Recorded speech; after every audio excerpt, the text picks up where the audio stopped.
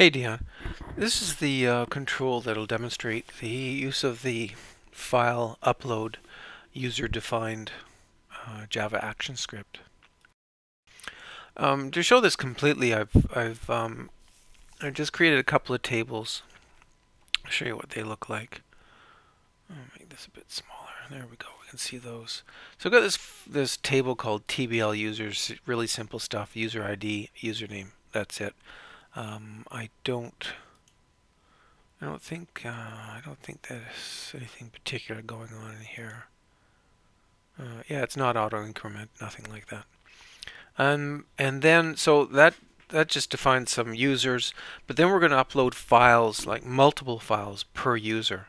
So we've got this table set up. It's got the record ID, which is an auto number field, user ID, which ties back into the TBL users table, and then I've got another field to indicate just the file name, and then I've got another. I don't know why I can't grab that. I've got another field in here to indicate the full file name, so upload folder and everything. So I created. Where else can I go? I created an upload folder here. This is where I've got A5 Web running. So I've got an upload folder just called uploads. It's just got some test data in there that I uploaded. So that's that. So on to the oh, I didn't want to do that. To the component. So what we've got running here, let's run this, then we'll walk through it. So I've got a button here to select the files to upload. It's a UX component, a couple of fields from the main TBL users table. So I've only got 2 records in there. And then this is a repeating section container in here. Navigation buttons and the data control submit and reset button. So we can select a file, a couple of files to upload. I'll go to pictures. Doesn't matter what you upload. Put in a jellyfish, and let's grab a document. We'll do this one. Upload them. Oh, I've still got this turned on. Okay, well, let's just run this. Good. And our jellyfish and other document came through just fine. As you can see, the auto numbers going through. We're picking up the key from the field here, and we're putting it into place. And that's it. So let's walk through the code. Again, this button is file upload user defined, allow multiple files. You can change all this stuff if you want to. What else is there in here? Sizes, and this has got to be in place.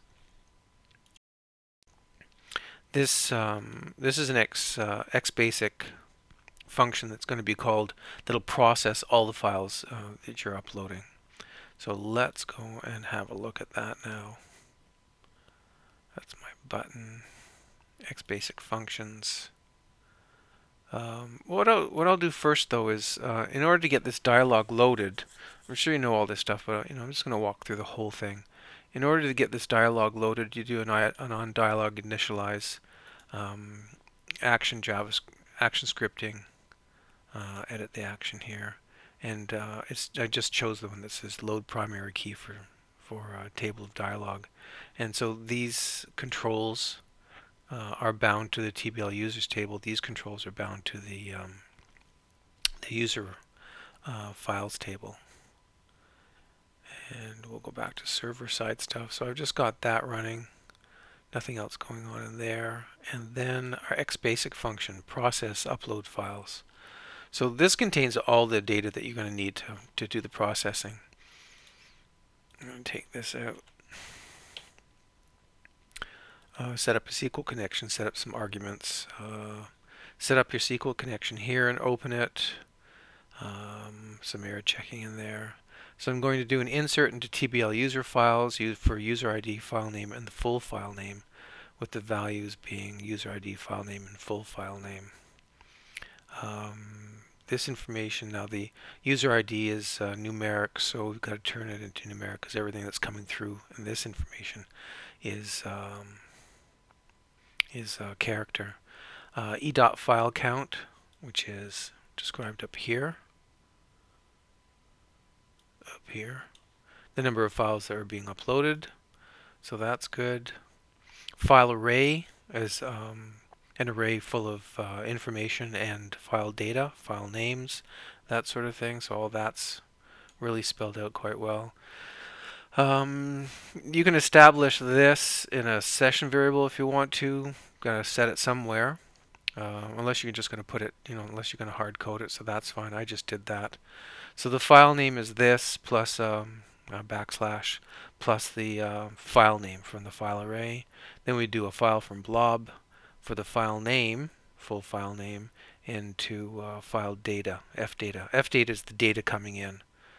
So we just from the file array stuff. So fdata is the actual file data.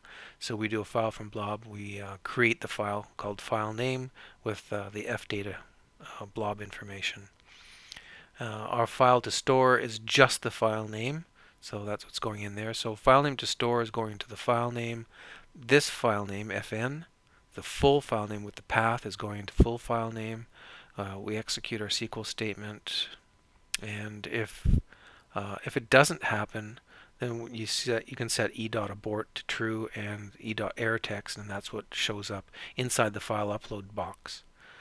And then we finish, we close everything off, and then we can send back some JavaScript. This is explicitly stated up here. You've got to use window.parent because everything's opened inside a window. We just do a refresh on the primary key list that we went and got, and so that'll refresh all the files that are showing up as well. And I think that's it. E.form data, that's the information that's coming in. Let me run this one more time and turn that back on. Save it, run it.